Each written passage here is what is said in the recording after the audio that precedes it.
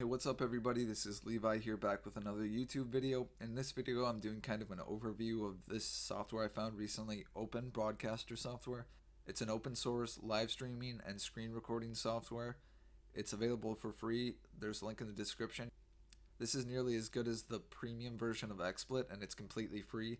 And keep in mind the software is still in its alpha stages. Unfortunately it's only available for Windows Vista and Windows 7, but it does support 64-bit. So us 64-bit guys aren't left out. Now I'm going to get into the settings and show you what's available in the software. First of all, you can choose and create profiles and have different languages for those.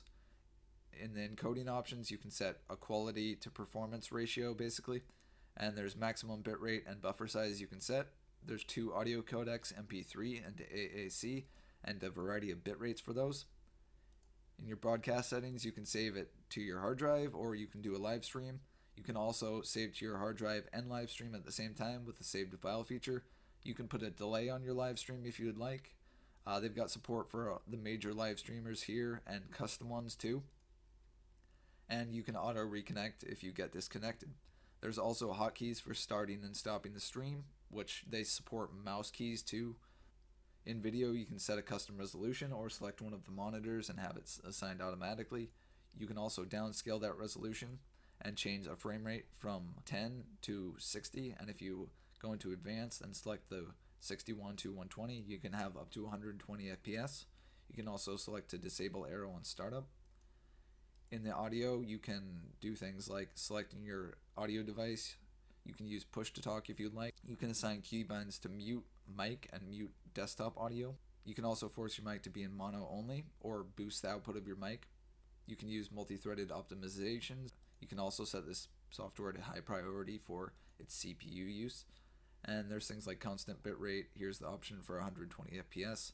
You can also use higher quality audio, and you can use this, which is supposed to increase the network performance, but it causes some delay in the live stream. There's things here like audio monitoring. You can also adjust the levels or mute the audio of the desktop or the mic. Adding pictures to live stream, select add scene, and once you have a scene, you can add an input. Software capture, you can capture either from an application or you can capture a screen region with that. You can add an image or an image slideshow. Both of those support opacity. There's global sources. Like global sources, any of these other 6, but one that you've pre-configured already. You can add text, or you can add a video capture card or a webcam, and then there's game capture, which captures directly from the game, like from the DirectX output or something like that. You can also adjust the positioning of these. If I were to enable the live view, we can see the live view, and if I edit sources, this red box appears, and now I can reposition this output. I could also drag interface that I've created around above the picture and edit things like its opacity. There isn't options to change the color to those things, the brightness and contrast, or any of that, but you can have multiple layers of things, and it works pretty much just like XSplit.